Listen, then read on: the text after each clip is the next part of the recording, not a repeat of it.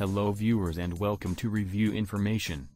In this video I will show you how to disable show recommended apps on your Samsung Galaxy M21.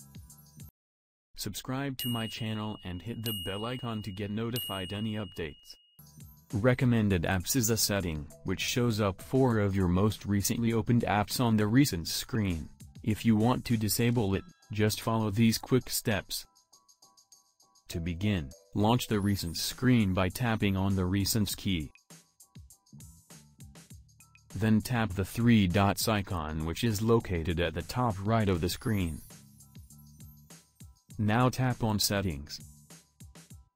Here you will see the option, Show Recommended Apps. Simply touch the slider to disable it. That's it. Now go back. From now on, you will no longer be able to view recommended apps on your recent screen. So in this way, you can disable show recommended apps on your Samsung Galaxy M21. Thank you for watching. Hope you guys enjoyed my video.